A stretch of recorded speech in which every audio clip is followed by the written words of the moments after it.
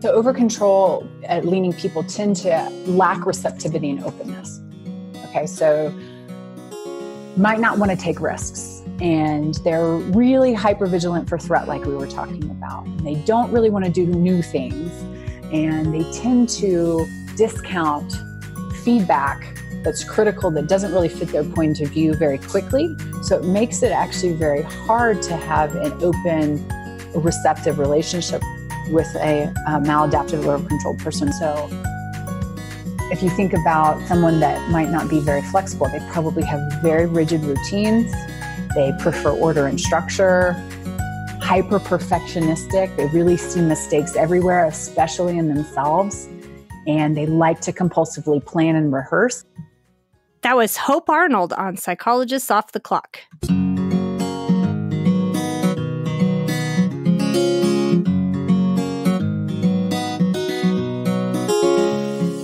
We are 3 clinical psychologists committed to cutting-edge, integrative, and evidence-based strategies for living well.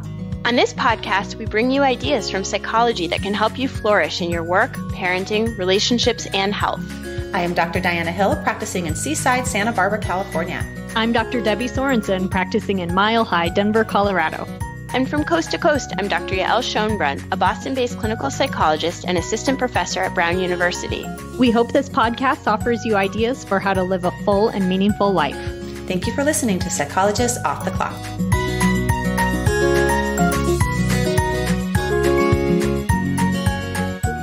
Diana, I have a question. Mm-hmm. Is your self-control out of control? A little. At times, I listen to this episode, and sometimes it's the case that someone's going down the checklist of symptoms and you're checking all of them. And I think that was certainly the case for me in listening to this episode on over control, because I definitely lean in that direction. How about you, Debbie? I'm more in the middle, which I talk about in this episode. And actually, I think I scored slightly over-controlled, but I actually think I've had to learn to be a little more over-controlled than I naturally am. And I think I think I am in the middle, but leaning slightly under-controlled, which is, I think, probably part of our dynamic with each other.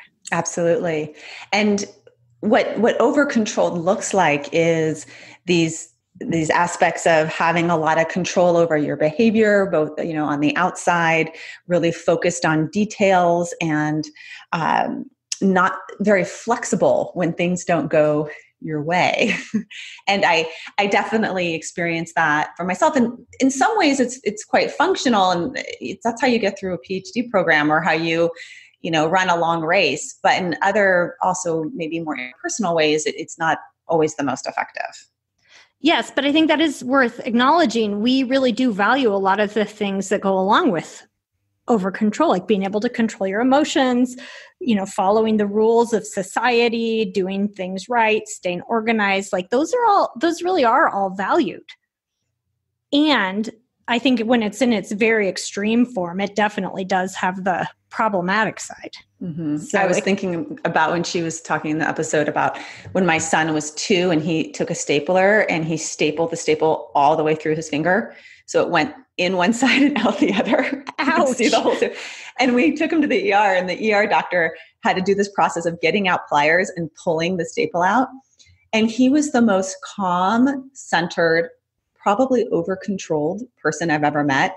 And I was so grateful that he had that temperament and that characteristic. So yes, it can be very, very helpful. And it's actually something I really appreciate. Though the opposite in you, Debbie, is that sometimes you're not so rigid about things, and you show your emotions, and you can be flustered or be flexible. So that's the other side of it. Yeah. Well, and in all fairness, you can too, Diana. It seems like you've worked toward the middle, right? I'm working on it. Yeah. So Hope Arnold, in this interview, she talks about some of the downsides, though. And I think sometimes this idea of over control shows up in clinical practice, because when people lose flexibility and they can become actually overly rigid and rule bound or perfectionistic, bigger though is the social consequence. So people can end up feeling quite lonely, have difficulty being open in their relationships when they're so over controlled. It can be really hard to break in there and have close relationships with people like this. It can be hard for others to connect with them, as well. And they're not getting that kind of feedback of maybe enthusiasm or engagement, which is the signal for us to move in that you're safe. So if you're over controlled and not showing a lot of facial expression or showing excitement, then people may not want to approach you as much. Or not showing vulnerability. I think that sometimes when people are really good at controlling their emotions, almost too good at controlling their emotions, it can feel really scary to let their guard down. But it's actually quite important in relationships to be able to do that. Absolutely. I worked a lot initially early on with eating disorders. That was my research, and worked in a treatment center for quite a while. And especially with anorexia, this is something that we see. And what's interesting is that with anorexia, that it's an over control, not only of controlling food or controlling exercise, there's also an over control of emotional experience internally. And oftentimes people experience what's called alexithymia, which is inability to even understand your own emotions or experience emotions or name your emotions. And what's sort of interesting is that for the individual that is experiencing this over control on the outside, it may look like that they have things, in order, but inside it can feel really out of control and scary. And then it also can feel like a seat of power, that there's this euphoria that can happen when you feel like you've got everything under your control, but it's this false power. I think that's important to acknowledge that there's something reinforcing about it, right? Which is that powerful feeling, and that feeling that, when everything's under control, it's all okay. That feels good, right? And I think as someone who probably, isn't quite in that place, sometimes I look at my life and then people who are more over controlled, and I feel a little jealous, like, their life must be so nice because everything's so orderly. Yeah, but what if the orderly is making you feel miserable? Someone that has something like obsessive compulsive personality disorder and their house has to be perfect before they can leave it. That's really stressful if your house has to be perfect before you can leave your house, because then you're having to wake up at 5 a.m. to make your house perfect, or containing your kids so that they don't mess up anything. Yeah. Or if it's not perfect, it just stresses you. I think I had a client, this was years ago. I had a client who was definitely over controlled, and she would come in and she would once in a while make a comment about how this pile of books and papers I had in my office, like on top of a, filing cabinet, was just growing over time. And it really bothered her that this was not neat and tidy. And of course, just to be sort of clinically provocative, I just would kind of be like, and kind of leave it, and we talk about it. And, but I thought, wow, if you have everything like that you come across kind of bugs you, I could see how that can be a problem. Mm-hmm. Yeah. And that's a lot of what Hope talks about, is how to find the middle path with people. So get us into, if you err on the side of over control, where is a middle way of living so it's not so stressful? If you find yourself under controlled, how do you find yourself more towards the middle? And I think that's why we balance each other out, Debbie, because you can remind me to not be so controlling about things, and then I can remind you that the episode needs to go out. That's right. On time. Be like, where's your episode? Well, you joked that I probably did this episode on this topic on purpose because of the podcast. To help you out with me as your co-host. Maybe it could change a few things in our dynamic. Yeah. So I'm working on it. Thank you for having Hope on. It's a great episode. I'm sure if you don't relate to it as a listener, you probably have a family member or friend or a client that this would really fit for, and hopefully opens your eyes and increases compassion for them, and also a little bit of strategies of how to work with them. I'm delighted to introduce Hope Arnold, who's here to talk to us today about over control. And we're also going to talk in a separate episode about radically open dialectical behavior therapy. Welcome, Hope. Thank you. It's great to be here. So Hope and I both have practices in Denver, Colorado. Hope is the founder of RO DBT Denver. Mm-hmm. She's a senior clinician and trainer in Radically Open DBT. Mm-hmm. Tell us a little bit, Hope, about how you got interested in RO DBT. Sure. Yes. So I am a implant into Denver. I guess not a native. I'm from Houston, and I used to work at a large DBT center in Houston, Texas. And one of the things that I started to notice was that there were certain clients that weren't getting better with traditional DBT. And I had one particular client who said to me, this is not working. She was very adamant, this is not working. And I thought, oh, she's just trying, or something was going on. And I was very arrogant about it. And I remember thinking, if I start really analyzing what she's saying, what's not working? Mindfulness wasn't really working for her. And emotion regulation, she didn't need more of it. And so what did she need? And she actually needed to learn to chill out, be a little less controlled and a little less rigid. And so actually my mentor and a boss at the time, Karen Hall, had started to learn about RO DBT. And she said, go to this training. And I was like, okay. So I did. And I thought, oh, well, this is it. This is an amazing therapy. And it's for disorders of overcontrol. And I just thought this can help so many people that aren't getting better with traditional treatments. Mm-hmm. Well, you must have loved it, because now you're a senior clinician and trainer. And we're going to learn all about it today. Overcontrol. Mm-hmm. You're the founder of RO DBT here in Denver. And you specialize in particular concerns or disorders. What are some of your areas of specialty? Sure. So the two biggest ones we see, or I see, and RO DBT therapists see, are chronic depression and chronic anxiety. So sort of treatment resistant in both areas. Obsessive compulsive personality disorder, autism spectrum disorders, anorexia, and then some additional eating disorders like sometimes a kind of purging or binging that's a subtype that's over control leaning. And that's actually kind of a new emerging cool thing in the eating disorder community. And maladaptive perfectionism in general. Okay, so a lot of things, and they have something in common, which is over control. That's correct. And you have a blog. What's the name of your blog? My blog is, I have one on Psych Central, and that's called Radical Hope. Love it. Radical Hope. Yeah, and it's all about, it's all about overcontrol and RO DBT. And then I also have one on my personal RO DBT Denver website, which is, you could just go to that, rodbtdenver.com. Great. We'll link to that on our webpage along with other resources that we talk about today. Cool. Awesome. So here's the most important part of your introduction, Hope. Mm-hmm. Which are you? The listeners want to know. Are you over or under control? Are you willing to disclose? Yeah, absolutely. That's a big part of the treatment, is for clinicians to know which way they lean. So I definitely lean OC. And I think, I know that you have actually taken the test too. Which way do you lean? So the test is called the Styles of Coping Word Pair Questionnaire. Mm-hmm. So I was almost exactly in the middle, Hope, but leaning over-controlled. Oh, okay. But slightly. And I actually was a little surprised by that. And I think what I realized is that I think I'm around a lot of people who are more over-controlled than me. So I thought I'd be under, but I'm actually not. I lean over. Oh, interesting. Okay.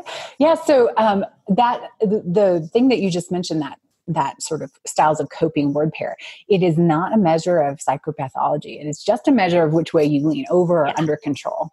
And what it does is lets us know, when we get in a stressful situation, or which way do we tend to cope with whatever the issue is that's going on. So definitely I score pretty high on the over control side. Mm-hmm. Right. You mentioned that before. So you're a little higher than me on over control. Yes. So it's probably very higher than you. Very higher than me. It's interesting that you are drawn to this work. I'm just saying. Yeah, absolutely. Absolutely. Yeah. So what do we mean by over control? What is it, and how is it different from under control? Sure. So over control and under control are a spectrum. And what I think would be helpful to talk about is the old model of self-control. So if psychological health was sort of like on a graph, and the more that you move up the control spectrum, the more healthy people thought that you would be. And actually what we're finding out is that that's incorrect. What is more true is that it is more like a bell curve, meaning that both sides, both super under controlled and both super over controlled, actually have lots of mental health disorders. So if you're In the middle, which is that bell curve, which is sort of like optimal control, people tend to be pretty flexible and pretty healthy and not have pretty significant mental health disorders. But if you're very under controlled, so that's things like borderline personality disorder and other kinds of disorders that have a lot of emotion regulation issues, like bipolar, binge eating, that's on the under controlled side.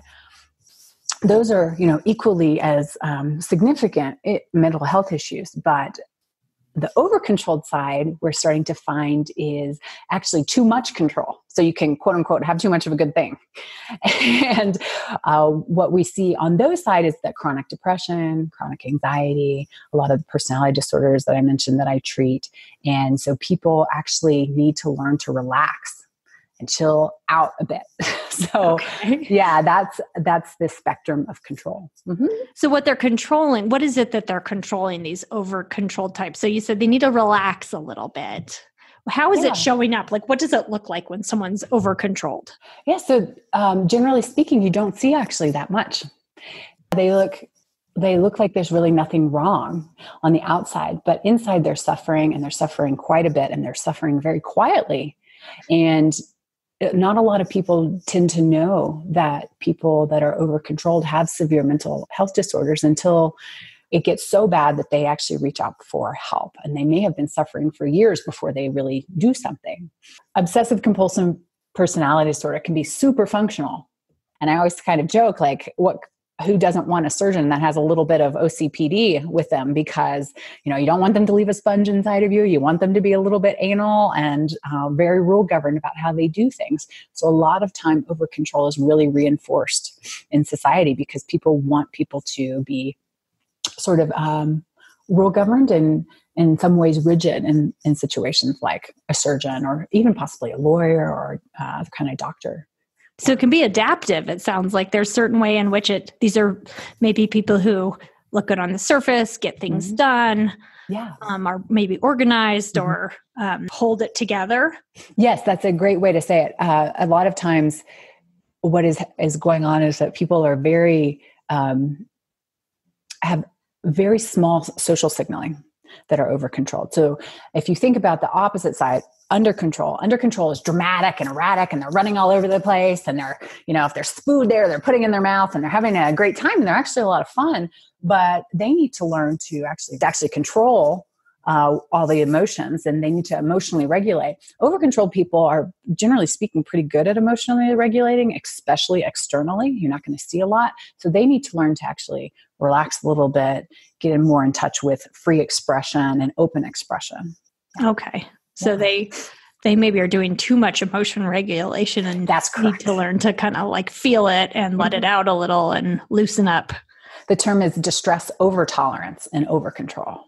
Interesting. So they're so good at tolerating distress that actually what will happen is that they will spend a lot of time regulating, and then not actually, it's sort of like an avoidance strategy, this over-regulation. If it's okay, I'll give an example. Yeah, give an example. Examples are helpful, yeah. So this is a true story. It is an over-controlled leaning therapist that I know.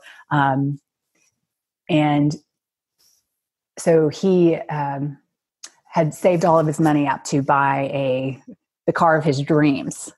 And when he saved, and I asked him, I'm like, how did it go? How's your car? And he's like, it's great. I love it. And he makes no facial expression, no inflection in his voice. He's not really showing even excitement. And he's externally looking like, that he's not all that happy about it. And inside he's going like, I'm super, super happy about all of this. So over control, not only does it control the negative emotions, but it also controls the positive emotions. So they might not be actually expressing joy as well. I think as therapists, sometimes we're trained almost to be neutral. Yeah. I've heard the therapists say, I'm feeling very angry. It's like, there's no anger being expressed. It's like a comment, an observation of their emotions, but it's said in the most like non-angry way. Yeah. And it doesn't make really any sense because you're going like, you're saying you're angry, but your face is not showing it and your body's not showing it. So part of over control skill is to get them to actually let people know what's going on inside of them. Obviously context dependent. We're not trying to make someone that's over controlled move to under control. That's impossible because it's a biological temperament. But what we are trying to do is get everybody closer to the center, so they have that optimal control. Okay. Nice. Tell us a little bit about some of those biotemperament markers. These are characteristics of people who are over controlled. Can you tell us a little bit about what those are? Yeah, sure. There's three, generally speaking, but the first one is called high threat sensitivity. And that would be something like scanning the environment for the thing that could possibly go wrong. And the analogy that we use is that if you're walking into a rose garden in particular, you would see the thorns first and not the roses. And so it's actually a kind of very scary world. It's like looking at the world with gray colored glasses rather than rose colored glasses. And this temperament is actually biologically based. So RO DBT is somewhat based on polyvagal theory. And what it says is that if someone leans threat sensitive, they're going to see the world much more threatening than someone that might have a little bit less threat sensitivity. And it can be actually very painful to live like that. If you think about threat sensitivity, you're receiving all of this data in your brain super, very, very, very fast. So you're receiving stimulus very, very quickly. And so your body sort of is kind of always on edge as an over-controlled leaning person. And we're trying to get people to sort of like learn how to turn that off a little bit when they choose to. Yeah. To notice some of the other things. So it's someone who would walk into a situation and notice all the potential danger or notice the things that could go wrong. Yeah. I mean, try to help them notice the other stuff. Yeah. And threat sensitivity can be really quite painful for people, as you might imagine. It would prevent people maybe from, dating or making friends because they're worried about possibly rejection or things like that. What's going to go wrong? A lot of my clients talk about worst case scenario, like their brain is always on worst case scenario. And that can be what threat sensitivity is like for someone. Yeah. Mm-hmm. The second one is called high inhibitory control, which is the ability to actually stop an impulse. And the idea of that would be if there is something that I might not want to show to people, I would be able to actually stop myself from showing that thing externally. And another way that might happen is that if I make a decision to do something, I'm just going to absolutely stop it. Like an example of a client of mine who wife gave him some feedback that he was drinking too much. The next day he just stopped it. Literally. Stopped drinking, never drank again. He's been sober for 30 years. Wow. That's turkey. Yeah, high inhibitory control. Okay, the third one is high attention to details. So our high detail focused processing. So an example of that might be something like, have you ever walked into a room and noticed like a book was kind of like askew? And you just go like, oh, that book, and you maybe like, change it back, or and it like bugs you or something. Yeah. It has an emotional consequence to something. But the idea that you actually see the discrepancies in things. An example of that might be, so if you and I are hanging out and sitting at dinner and, we're with some friends, and with those friends, you say, you know what, Hope, my favorite color is purple. And I'm like, oh, then I put Debbie's favorite color is purple in the back of my head.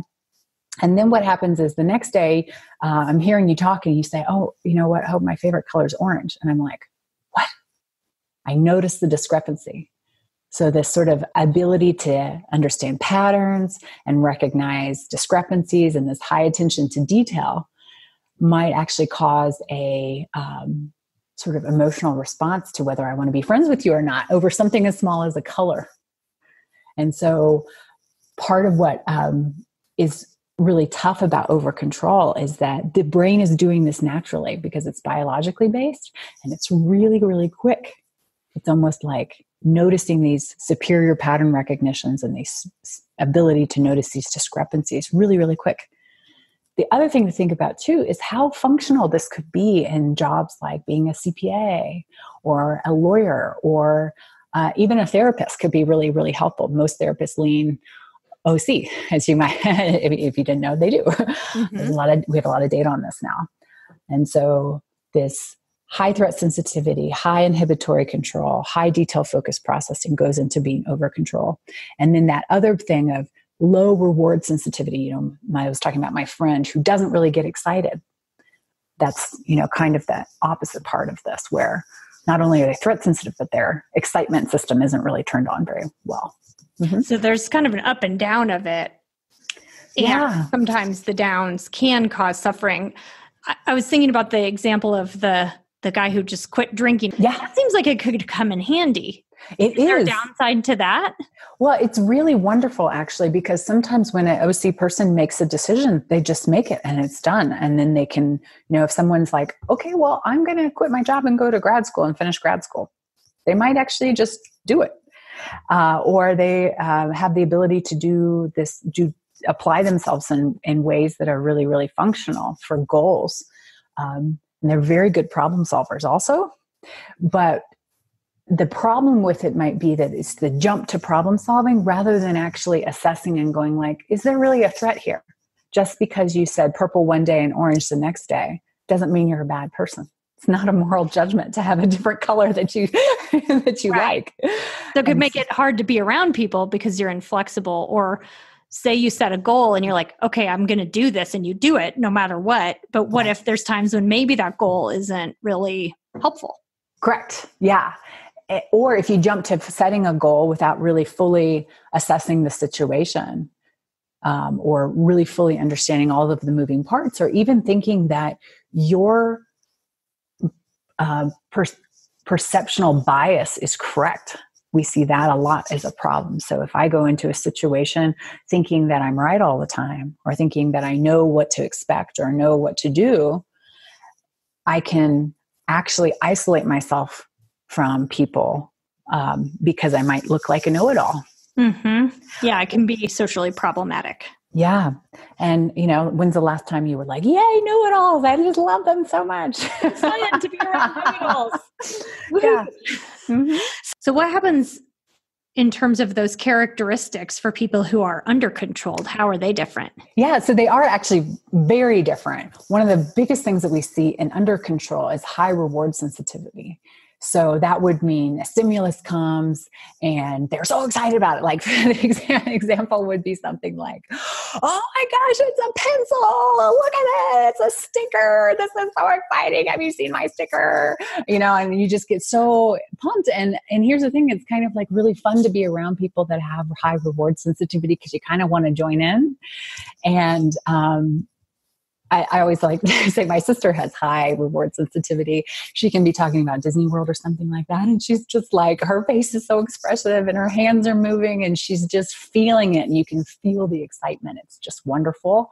And you kind of want to be around her because you're just like, I want to go to Disney World now. This sounds amazing. And yeah, she sounds fun. She is. She's super fun. And then there's this other thing that under control people do, which is kind of cool. It's the opposite of the high detail focus processing. It's called global focus processing. So being able to really see the forest and not just the trees. So I can actually see the whole perspective of something, and I can take other people's perspectives, and I don't really get upset if someone like challenges my perspective. I can just see everything, and I kind of go, oh, this helps my global view, which is really, really, really cool. And then low inhibitory control, which would be the idea of, I want that cookie and I'm going to go and buy that couch because I saw it and I want it. And I'm going to go and, sort of pick up things and do them. And then I'm going to tell you everything that's on my mind and I'm going to explain all this stuff. So the emotions are coming out more quickly with low inhibitory control. And so it can look really fun. It can also look very out of control as well.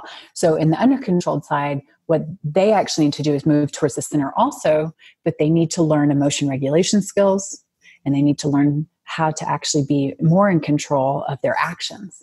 Yeah, a little bit less impulsive, it sounds like. Right. So sometimes, a negative thing about under control would be like, if I have a headache and I'm under controlled, I might not go to work and then I might get fired because I might be just like, no, I'm not doing it. I don't feel like it. Over controlled people are not saying I don't feel like it. They're going to work with the headache and the migraine. No matter what. And under control people are like, oh, whatever, I'll get another job. And so it can look a lot more volatile to be an under controlled person. Okay. Yeah. I was going to ask you about some of there are 4 main common deficits associated with over control. Can you kind of walk us through? I think we've touched on those a little. Can you walk us through those a bit more? Yes, absolutely. So over control leaning people tend to lack receptivity and openness. Okay. So might not want to take risks. And they're really hypervigilant for threat, like we were talking about. And they don't really want to do new things. And they tend to discount feedback that's critical, that doesn't really fit their point of view very quickly. So it makes it actually very hard to have an open, receptive relationship with a maladaptive, over-controlled person because they are very closed-minded individuals. And they lack, in addition to this, flexible responding, which is the second one. So if you think about someone that might not be very flexible, they probably have very rigid routines.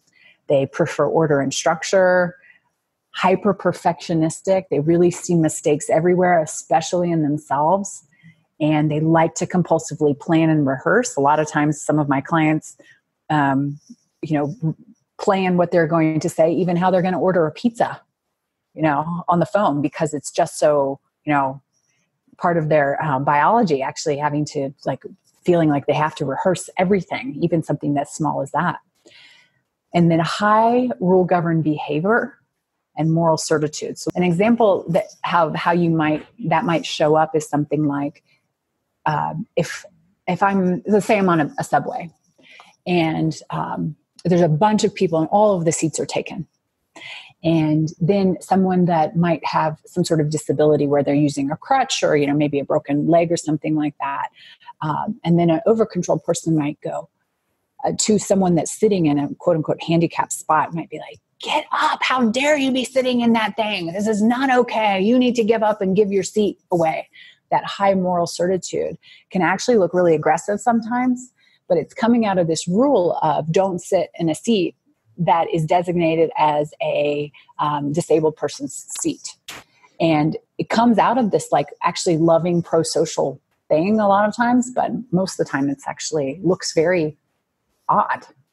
I've seen that before actually with people, and I can think of actually some client examples where there's actually something sort of moral and values-based underneath it, but the way it's getting expressed causes all kinds of problems. Yeah. You end up getting in fights with people or coming across in this very angry, you're wrong kind of You're way. wrong. Yeah. And that would be an in public example. Generally speaking, most over-controlled leaning people are very behaved, so to speak, in public. But sometimes, everybody leaks, right? You can only hold it together for so long. And so you might see a moral certitude leakage in public versus maybe other times those kinds of anger expressions are really only happening behind closed doors or in the therapist office. Okay. So the third deficit is emotional expression and awareness issues. So I might be, and obviously this is a podcast, so people can't see my face, but what I would be showing to Debbie right now is a inhibited expression, which is a very flat face. A flat face looks like no expression, and it has, generally speaking, no eye movements, no face movement. It's actually called a lot of times neutral expression, but it's the thing that tends to put people on edge because it's such an ambiguous signal that nobody really knows what the signal is. Show us. We'll do a video. Okay. So here's an inhibited expression. So what do you see, Deb, when you see me do that? I just feel like you hate me. Yeah, it's kind of, you hate me. What did I do? Yeah. And so it actually looks kind of a bit like I'm angry or something, and I'm really not. It could actually be a very neutral expression. The other one might be something called a disingenuous expression. And what I'll be showing Debbie right now is me smiling kind of like really big and like got a lot of teeth.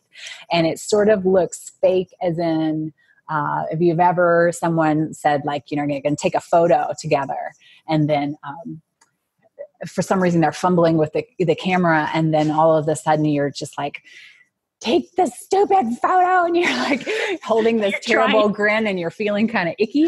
So let me do one of those really quick. Oh. Okay, so what do you see? It just looks like, I don't know. It looks fake. Yeah. Or like a little too forced.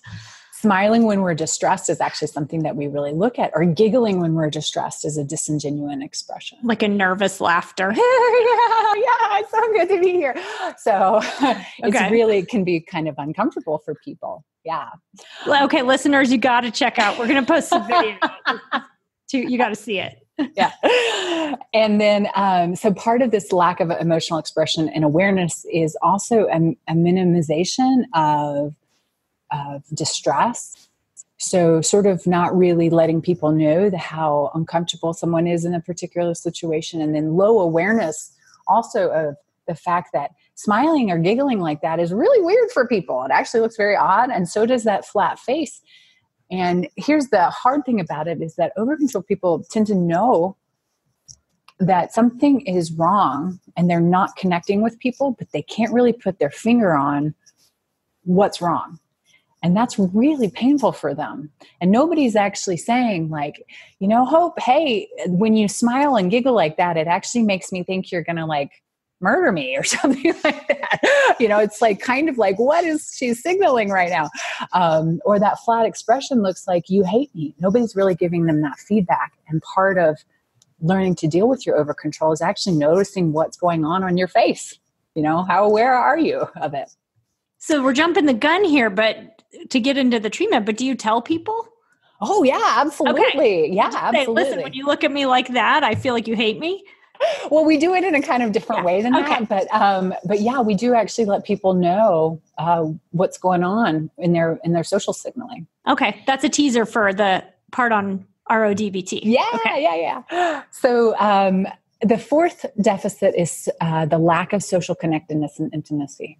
So that would mean maybe having aloof relationships or distant relationships, not really feeling close to people. And so that doesn't necessarily mean lack of contact. Now, this is a really important point. Overcontrolled leaning people might be very polite and social because they're following rules, but they actually don't feel close to people, and they feel like they can't ever get this level of intimacy with someone.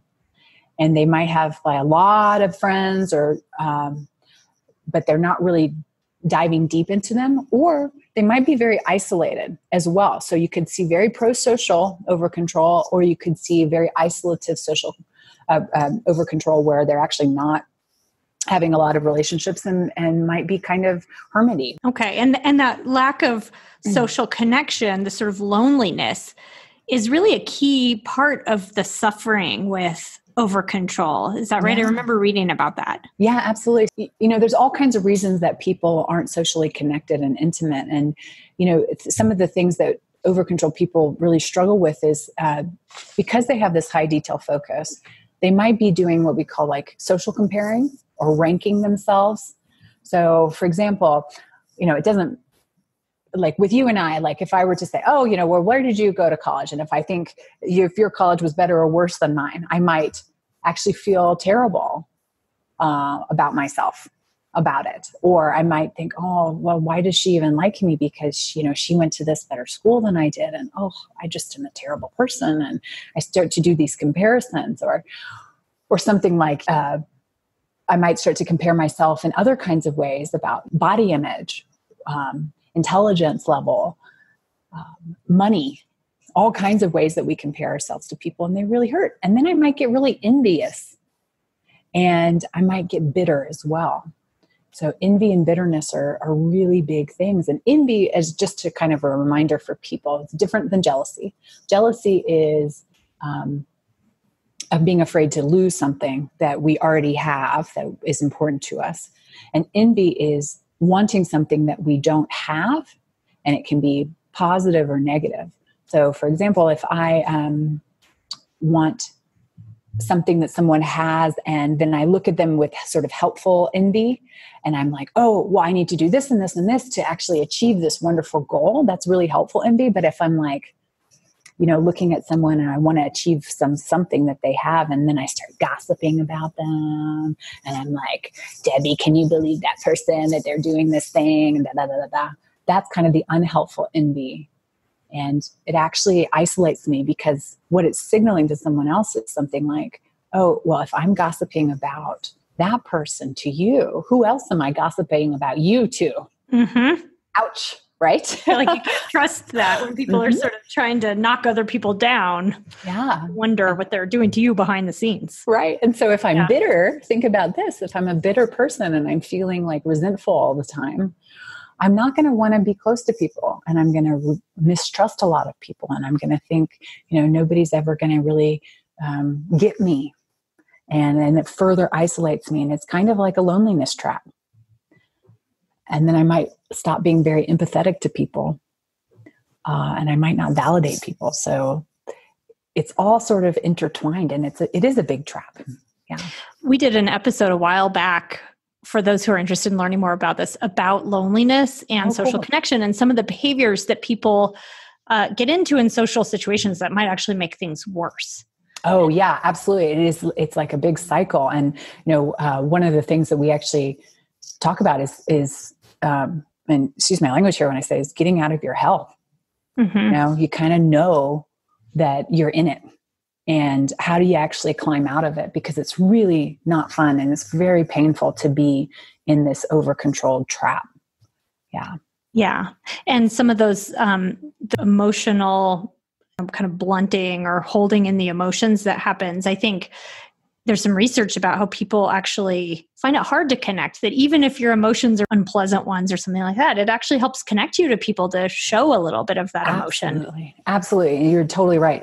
One of the skills that we teach over-controlling people to do is actually to show distress sometimes, because it can be really helpful to actually let you know that I'm in pain and I might need help. Yeah, it sort of humanizes us with each other too. And if you can open up to people, then they feel like they can open up to you, and it builds that bigger connection. And right there, that's the key to getting out of over-control, maladaptive over-controls. Open expression equals trust equals social connectedness. Yeah. Mm-hmm. Wonderful. Well, this is helpful to give a sense of what over-control is and isn't and how it works.